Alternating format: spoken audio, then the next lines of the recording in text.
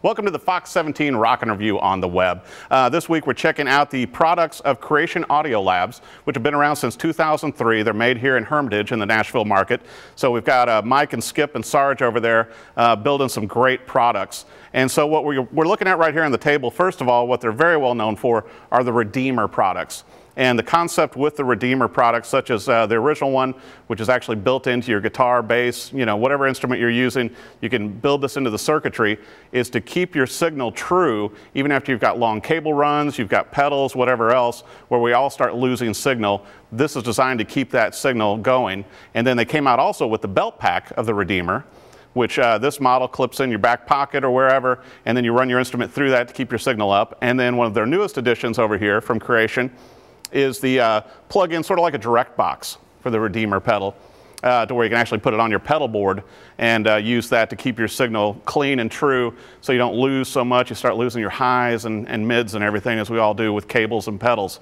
Now, in the realm of pedals, one of their very popular models is right here, the MK4, and this is a boost pedal that a lot of musicians here locally leave in line and actually leave on all the time to just boost their signal within their pedal board.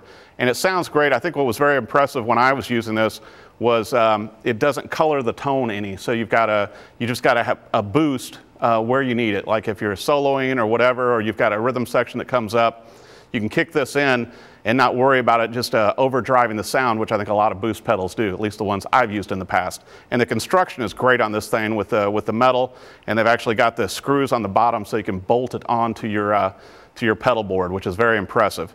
And then last but not least, the pedal I'm actually plugged into over here is the Holy Fire, which is a distortion and overdrive. It's got a great sound to it. Besides being made out of the metal as well, it has the LED that flashes as you play. You can mix your overdrive or distortion and your gain and get some great tones, whether you're looking for light bluesy tones or you're doing metal or whatever sound in between. I think it's great with slide as well. So I've tried it with a lot of different guitars and amps to get different sounds. But if you want to check out more with the Creation Audio Labs, go to their website at creationaudiolabs.com.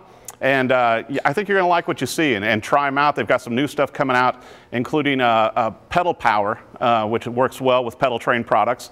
And they've got a lot of new things they're rolling out. They're very progressive. And I think it's more of a pro audio take on pedals. Instead of just putting out a lot of pedals, they are doing them by hand here locally in the Nashville, Tennessee market, which I think is awesome.